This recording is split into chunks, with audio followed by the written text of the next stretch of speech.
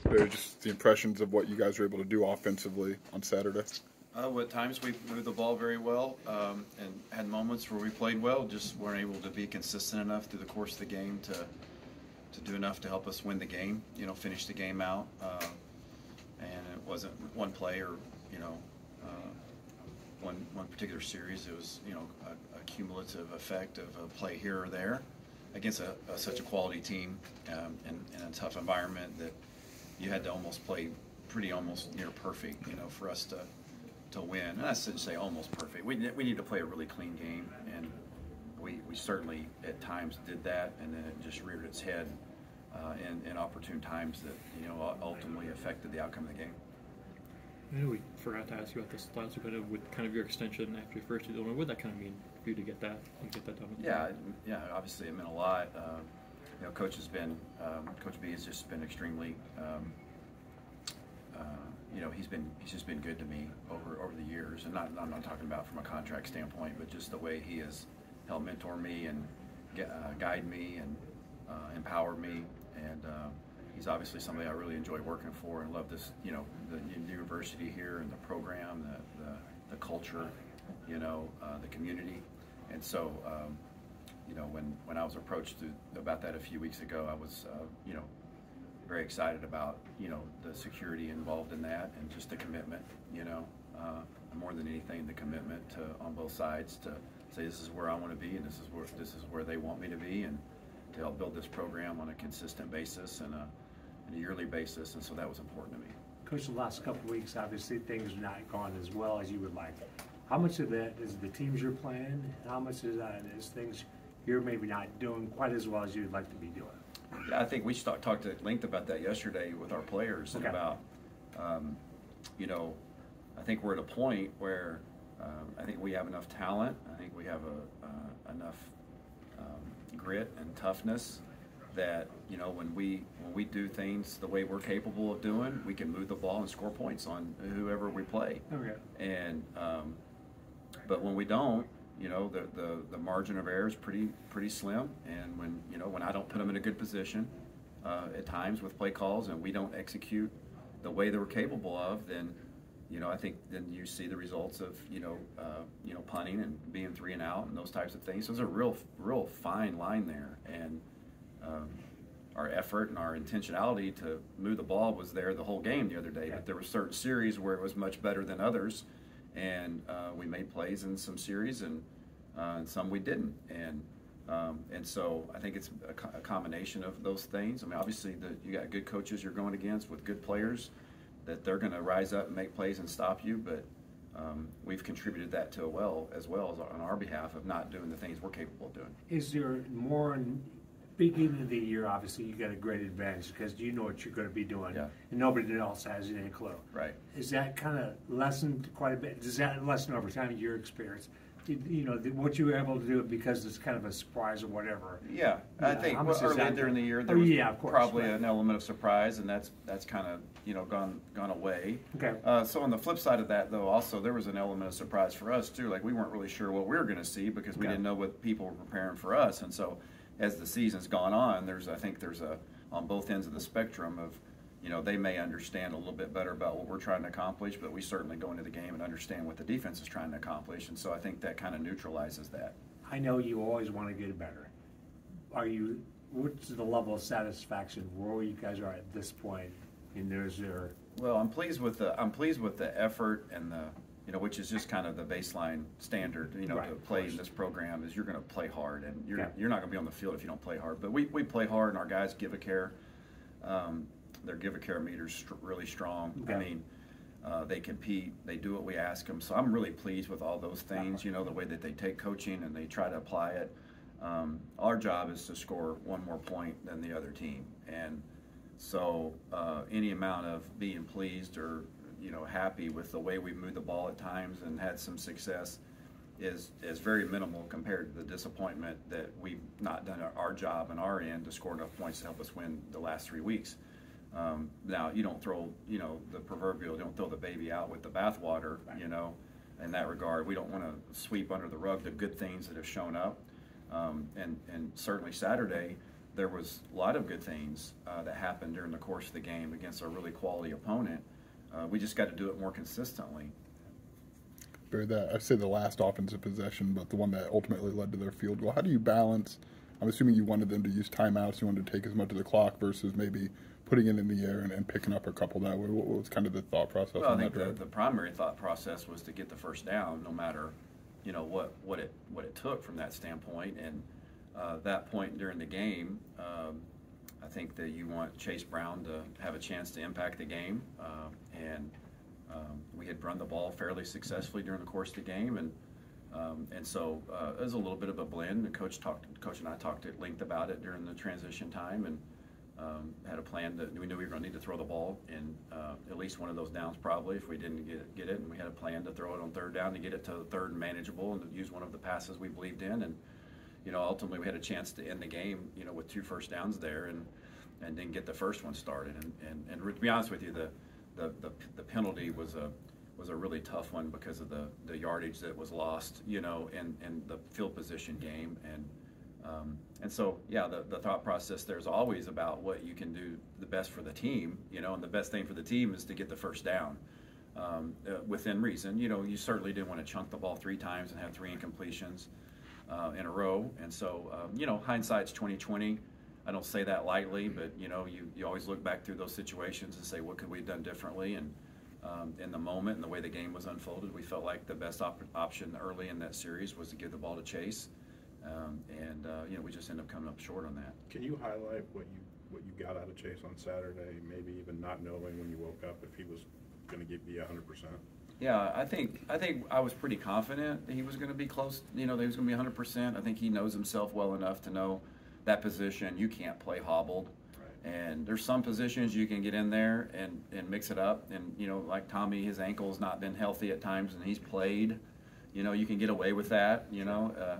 But at that position you can't. So I was pretty confident that he was fully ready to protect himself and play well, and I wasn't surprised at all to see him compete the way he did. I don't think any of us were that's followed him and the way he's played this year. And at times our line really did a nice job of covering him up and moving them. And so obviously the way he ran the ball was.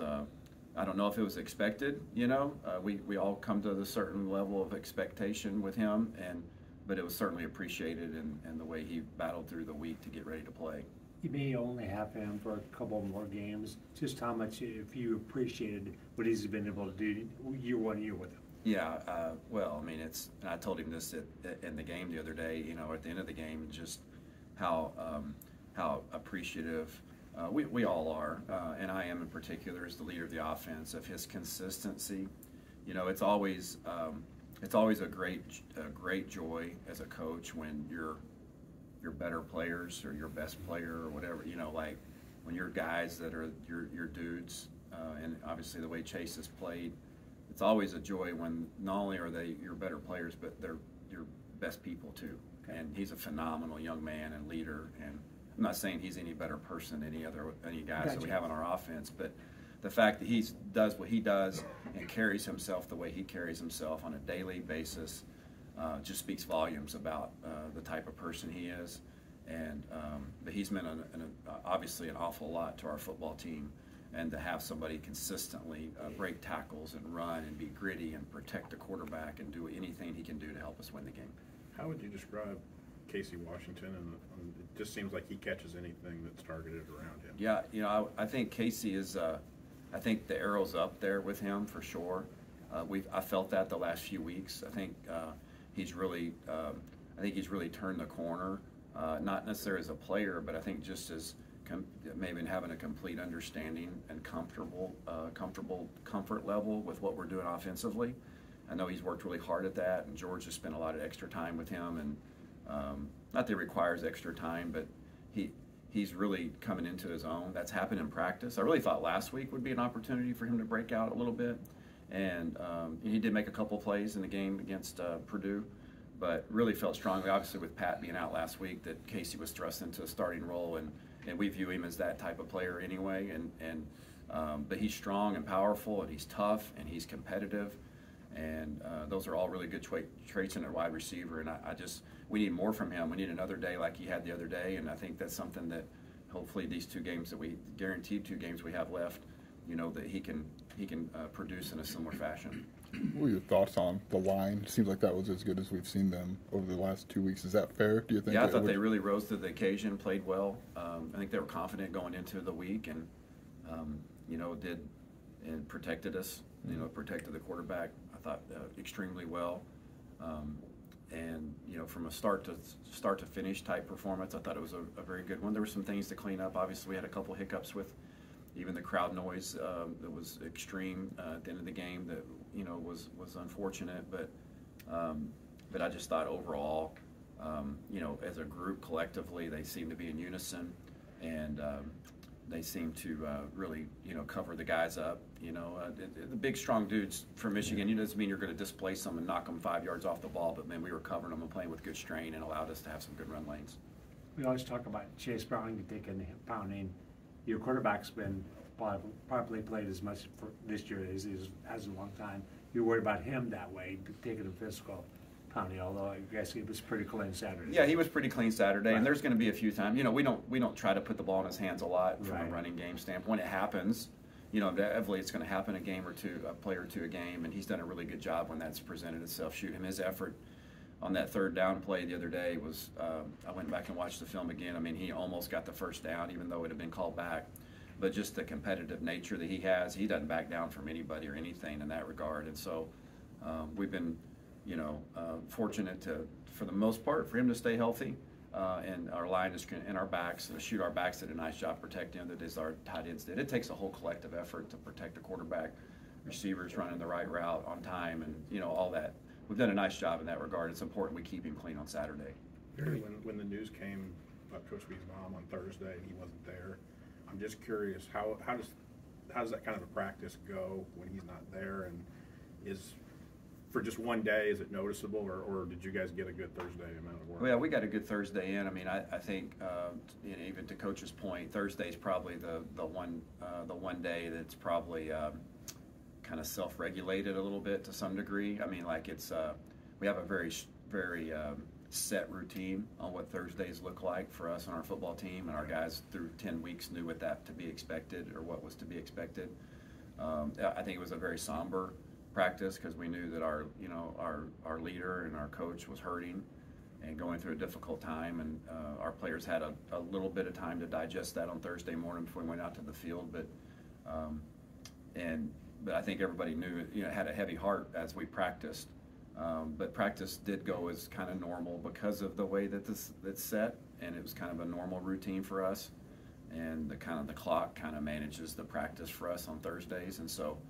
Even though Coach wasn't out there, I thought we had a really good practice, a really focused practice, but nonetheless, he was missed. You're obviously working on Northwestern first and foremost, but you're going to have another game. Yeah. Do you look forward to maybe having a chance to kind of tweak some things between end of the season and bowl game? Yeah, that always gives you a little bit of time, mixed in with recruiting to pause and figure out, like, is there some things that you can do that's unique for the bowl game. A lot of it depends on who you play, what they present, but I think that's always a time you see in bowl time. You always see new wrinkles, whether it's not necessarily for fun, but just for changing things up, and you have a month to prepare and plan, so you have more time to be creative. And so there'll be inevitably some things that pop up like that, I would believe, in a bowl game. They always have been every game I've ever been a part of in a bowl game that's showed up. But obviously our focus is on Saturday, playing you turn the film on at Northwestern, and you watch them play against Purdue on Saturday, and it's really impressive. I mean, you certainly wouldn't have had any indication of what their current record is, based on the way that they play the game and the way they're coached and the way they compete. We'll have our hands full Saturday, and our guys will be ready to bounce back. You talked about those. You talked about that conversation you had with Brett, like during that transition period. And you've worked with him before. Obviously, a different title for you, and it's been documented his change since the time. What are those conversations like as you approach that? Not maybe that drive specifically, just those scenarios going into that final drive you had. Like, what are those conversations like? You talking about on game day? Yeah. Well, I mean, we have a lot of conversations on game day. Yeah. About 2 minute, 4 minute. We have a lot of those situations and those talks before the game ever comes about. It's one thing that I appreciate about Coach. he really does a great job with Ryan and I and Sean, coordinators. You know, we meet with him pretty extensively before games to kind of make us think through those types of scenarios. And a lot of them end up unveiling a little differently just because of the way the flow of the game is going. But, you know, from a time management standpoint and those types of, there was some very, very clear open communication, just like there was the whole game leading up to that point and every other game that we played to this point during the season. Is like, hey, what are we thinking here? You know, like, okay, they're going to use their timeouts. Like, okay, we need to try to get a good run here. You know, those types of things. So it was probably more general in nature. Okay. You know, because he never gets involved. You know, from a standpoint. When I say never, I mean seldom does he get involved to say, hey, I want to run here or a pass here. I mean, he leaves those up to my judgment and you know, my studying and my planning. But obviously, as always, has recommendations and things to think about, and does a great job helping me think through those things. And so I greatly appreciate his leadership in that regard, because I think he really makes our football team better the way he goes about doing those.